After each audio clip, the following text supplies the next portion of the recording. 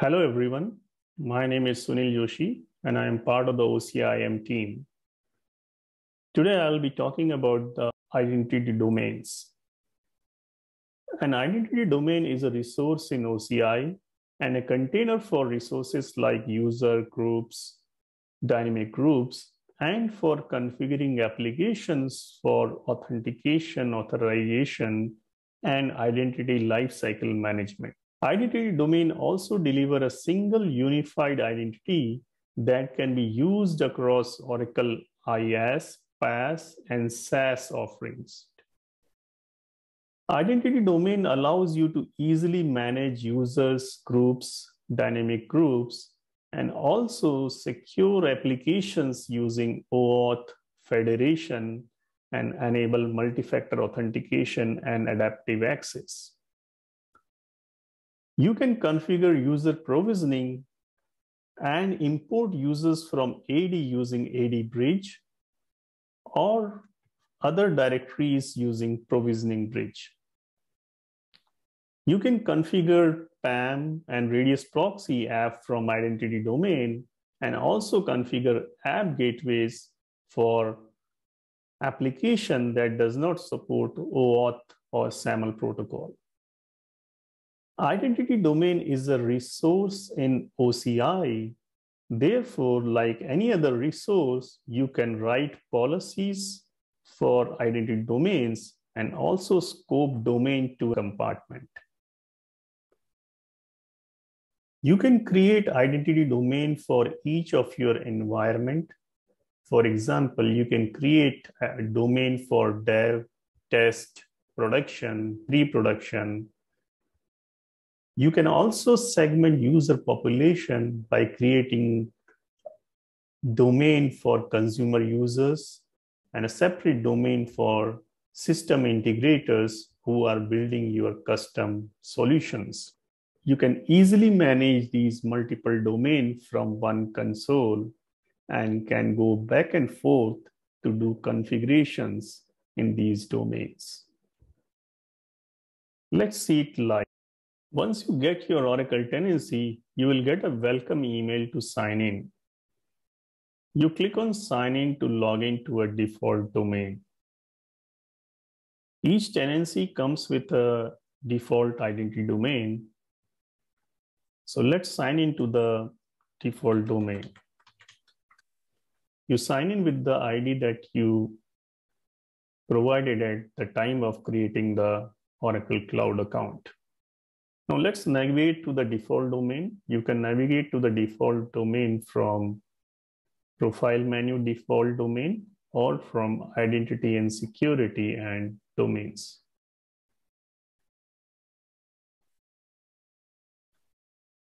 Under users, you will see a tenant admin who is automatically added to the administrator group.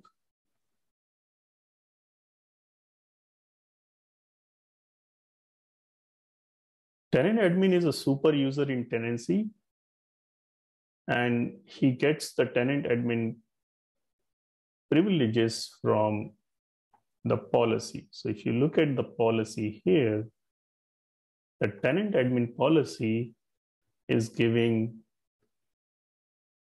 permission to manage all the resources in tenancy.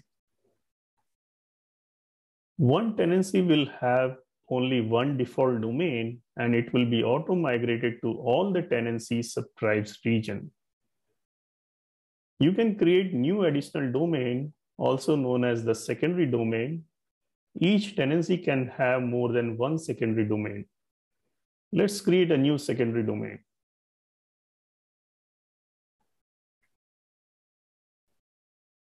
We'll give it a name and description.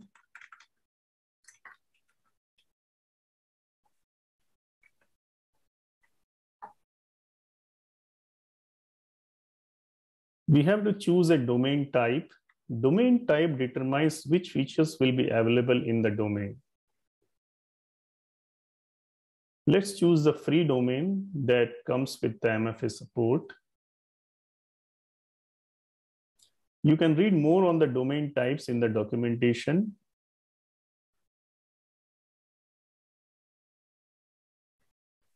Let's create an administrator for this domain.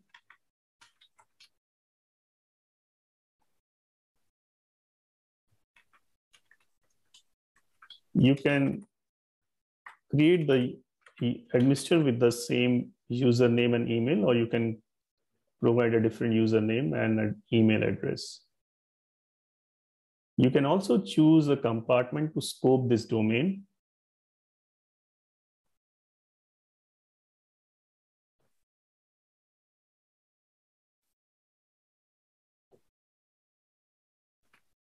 And within minutes, a new domain will be created.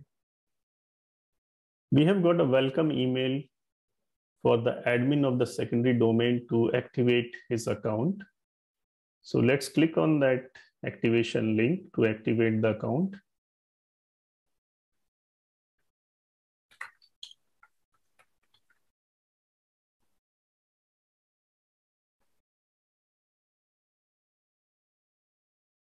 Now the secondary domain admin has logged into the secondary domain. You can go to the secondary domain from my profile and clicking on the identity domain.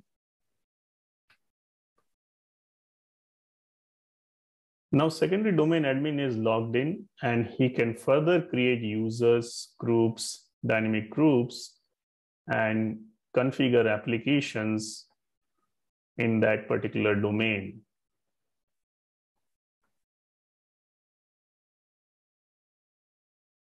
To recap, identity domain makes OCI IAM a powerful and simple to use platform that serves as an access control plane across all Oracle Cloud offerings and a robust enterprise identity and access management for complex hybrid IT environments.